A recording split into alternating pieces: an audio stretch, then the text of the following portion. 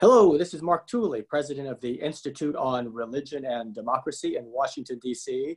And today we're having a Methodist conversation with the founders of a new online journal called Firebrand, aimed at the Wesleyan community.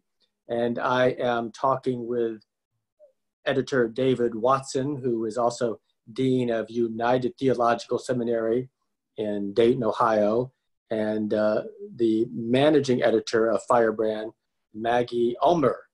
Unfortunately, the other senior editor could not be with us today because of she's transitioning from one university to Asbury Theological Seminary. Asbury University. Yeah. Asbury University. Yeah. Suzanne Nicholson has taken a position at Asbury. Yeah, Asbury University. So, David, tell us, what is Firebrand? First of all, for the uninitiated in the Methodist world, where does the name come from? And who is the founding genius behind this operation? Who are the contributing editors, writers, and what are the goals intellectually and spiritually? Well, the name comes from John Wesley, of course, referring to himself as a brand plucked from the burning, rescued from a house fire when he was a child. And because of that, he felt like, he and his mother both felt like he had, that God had saved him from that fire for a special purpose. Also, a firebrand is someone who kind of stirs things up a little bit. And that's part of what we want to do. I mean, we don't want to cause needless controversy, but at the same time, we want to have really in-depth and hard-hitting conversations about important topics in the tradition. This idea has been cooking for a long time among several of us. Just looking at venues like, for example, in the Roman Catholic tradition, First Things, I realized that evangelicals also publish in First Things, but it's fairly dominated by Roman Catholics. And Word on Fire is another Roman Catholic, kind of public forum for learning about the faith and discussion about the faith. The Gospel Coalition, a Reformed outlet for this kind of, it's a public venue for teaching people about the faith as they understand it. And I don't want to go into competition with those groups. I mean, I applaud their effort, but for Methodists, I just thought, wouldn't it be good to start something like that, to try to get some of the best minds kind of in the Orthodox or more traditionalist world of Methodism, and kind of bring them together for conversations, taking a deep dive into our own tradition and exploring what it has to offer. I've been a United Methodist all my life, and I've been in a lot of churches, I've taught a lot of Methodist pastors, and it just seems to me that there is so often a lack of Methodist depth because we don't know our own tradition well enough. And so I just wanted to make whatever contribution could be made. Matt Reynolds and I, who heads up Spirit and Truth, began to talk about this. Matt and I have collaborated on a number of things. Maggie and I and Scott Kisker are on a podcast called Plain Truth, a Holy Spirit podcast that's also affiliated with Spirit and Truth. And we just decided to go for it. Maggie is a partner in crime on many levels. and such a bright person and such a hard worker. I knew I wanted her involved from the beginning. And then I began to recruit people who I just thought would bring us an editorial board that was that had a shared set of commitments, but also reflected racial and gender diversity. That was important as we were putting together the board. And we wanted academics, but we also wanted pastors. We wanted lay people. So that's sort of the background of it, Mark. Does that get at what you're asking? It does. And so, Maggie, let me ask you a little bit about your background. Where do you come from, and how did you come to be involved with Firebrand? Well, actually, I grew up split between the West Coast and the East Coast, and actually, I grew up in Northern Virginia, and so and I lived in DC for 4 or 5 years, so I love DC. My background is in the nonprofit arts administration and performing arts. So I worked in performing arts theater, and I ran a theater company in Fairfax County, and with 2 other co-founders, still there. And so that's what my background is in. And I do a lot. I've worked a lot with writers and editing, and just helping. I like to see my special sort of superhero gift as sort of helping ideas become real life. Mm-hmm. So, when I first heard that Firebrand, the idea of the publication was a possibility, it was just really exciting, and I wanted to offer support in any way I could. And it doesn't take much to get David to let people. It's like as soon as you offer even the idea of helping, it's too late. You've already had 10 things assigned. so it was very hard. Yeah. Yeah. So, and I had already been involved in the podcast. We're in our 3rd season or something like that. I forget. Yeah. And we're about to wrap up season 3, actually. Yeah. And I'm on the board at Spirit and Truth, and I work there as well. So sort of just natural worlds colliding. No, I look at the roster of writers and editors. It seems to be all the names are, at least those whom I recognize, are United Methodists, but obviously you're aiming to reach the wider Wesleyan and Methodist community, if I understand it correctly. That's right. Not all of them are United Methodists. We have, for example, Doug Koskela is a Free Methodist theologian. Teaches at Seattle Pacific University, which is a Free Methodist school. And let's see, Caleb Maskell I forget his exact title, but he oversees higher education initiatives for the Vineyard. And there are others as well who are not United Methodists. We have an invitation out right now for a Nazarene to come onto the board. I haven't heard back on that. So, and Dr. Elvin Sadler, who is General Secretary of the AME Zion, is also on the board. And so we wanted to reach out into the pan-Wesleyan world. And, to some extent, I mean, I think the editorial board is mostly, at least for now, in shape, but we are still kind of forming it a little bit. I expect there to be maybe a few more additions as we go forward. And so Firebrand clearly is not an academic journal. You mentioned the Gospel Coalition and First Things being models of sorts. And also with those models in mind, it's not strictly a theological journal. It's also going to be addressing topics of public life and broader concern from a Wesleyan perspective. Yeah. From your stance, what do you think are the top 5, top 10 concerns for Methodists right now, theologically and topics of public life that should most urgently be addressed? I mean, the one that's right at the front right now nationally is we have to do a better job of addressing issues of racism. That is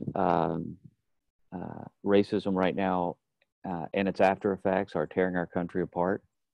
And we have to address this. We have to find ways to bring robust conversations about these topics into the public forum where we can make real progress in being in dialogue with one another. And so we've commissioned some articles on this already that we want to address. I mean, that seems to be, in terms of American public life, kind of the number one pressing issue of national importance right now.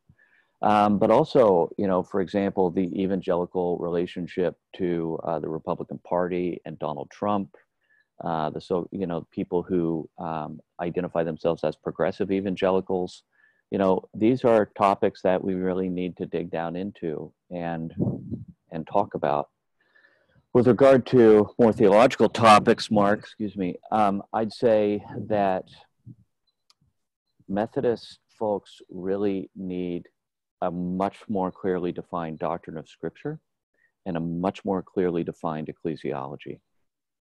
These are two topics that I would really like to see us contribute to a public discussion on. Now, I have said to your Billy Abraham is sort of a mentor to you, I think it's fair to say. Yeah. And I dared to mention in front of him one time that Methodism was lacking in an intellectual tradition compared to, say, our Calvinist friends. And he vigorously disagreed and said, in fact, we have a strong tradition that we've just neglected and failed to acknowledge or nurture. Would you agree with Billy Abraham on that? Is a tradition there, or are we essentially starting from behind? I mean, I think I've talked with Billy about this before, and Billy has one kind of opinion, and it's a strong opinion. And I think when he's talking about this, a lot of what he's talking about is going back into figures like William Burt Pope and Richard Watson. I mean, he's going well back into our history. And yes, there have been some excellent Methodist scholars over the years. But I think in terms of probing the question of what does it mean, particularly to be a Methodist in this day and age, we have a lot of catch-up work to do. It would be difficult to find agreement about that. I think it would be easier to find agreement, say, about what it means to be Reformed in this day and age. Methodism is a broad tradition, and we have a funny relationship to, say, evangelicalism. And so I do think that we have a good intellectual tradition, but I also think we've got a lot of catch-up work to do. I'm going to pose this question to Maggie, who I think is younger than you and I are. So Maggie, in terms of reaching younger Christians, are there particular issues that Firebrand should be aiming at to speak to that demographic in particular? Well, you may be overestimating my youth. You're young compared to me anyway. Sure.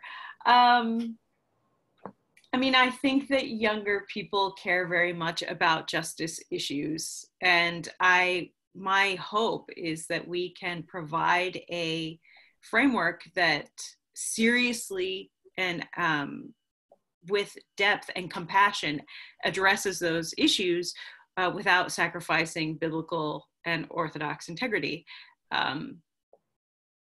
So I think that is, in my mind, when you read the studies about why people, or why young people in particular, are leaving the church, I feel like you see sort of two things come up over and over again. One is just this absence of a narrative of justness and compassion that sort of stands up to sort of the inequality that we just see all around us. And really, I think that leads to what one of the secondary issues is that we just have not done a good job of passing on the faith. Discipleship and catechism is in a really rough state, in my opinion, in the Methodist Church in particular, and maybe just generally. And so I think that young people want to have hard conversations. I don't think that they're afraid to have their worldview challenged. And personally, I'm in my 40s, so I don't know if I really you look very young for you. I appreciate that. So I don't know if I really qualify as young, but I in my own engagement with, people half my age, they're not afraid to have their worldview challenged if it's done with integrity and compassion. And I just think that the church should not be afraid to have those conversations, and certainly shouldn't be afraid to have those conversations at the risk of their, I feel like we try to protect the artifice of tradition too much. And do you think young Christians specifically care in this post-denominational age about being Methodist? I mean, I think that's a good question. I'm not sure. I'm not sure that they know what it is. Right. Right now, Mark, the term doesn't have enough content to hold people in. I have an 18-year-old son, and my 18-year-old son is going to be a biochemistry major. He's going to go to Asbury University next year. But he wants depth. Mm-hmm. You know, anything that smacks of the kind of religion that we sometimes identify as something like moral therapeutic deism, he's utterly uninterested in it. It's a total yawner for him. He wants serious depth. He's been educated in a school run by conservative Anglicans, Reformed Anglican Church, which I believe now is affiliated with the ACNA. And he identifies more with the Anglican tradition than with the Methodist tradition in which he was raised, you know, and he's got me for a dad. I mean, I am very Methodist. I'm interested in Methodism. I talk about Methodism so much people get tired of it, you know. Scott Kisker is always hanging out at my house and we're talking about Methodism, and yet my own son identifies more with the religion of his education. And it's not because we don't go to a good church. We go to a fine church. I like our church, and I think our pastor does a great job. It's just that Methodism itself, we've not done a good enough job of marking out what that tradition actually means. What do we contribute? I can't tell you how many times I've heard people say, well, Methodists are people who think and let think, or Methodists are people who use scripture, tradition, reason, and experience. I mean, you've heard open all these hearts, open things. minds, open doors. Yeah. And these are bumper stickers at best. Absolutely. I would guess a great challenge for Firebrand will be in terms of addressing public issues, developing a specific Wesleyan analysis beyond just being generically Christian or generically concerned about justice. For example, addressing issues of race. Are there particular Wesleyan distinctives to a Christian anthropology that would help you and equip you to address issues of race as a Methodist? And this will be true for other issues as well. Do you also anticipate that might be somewhat of a challenge for your writers? I think it will be a challenge. I hope they take up that challenge. That's what I want. I want people to take up the challenge of being able to address these kinds of big public questions in ways that draw upon the great tradition of Christian faith, first and foremost, but also our Wesleyan instantiation of it.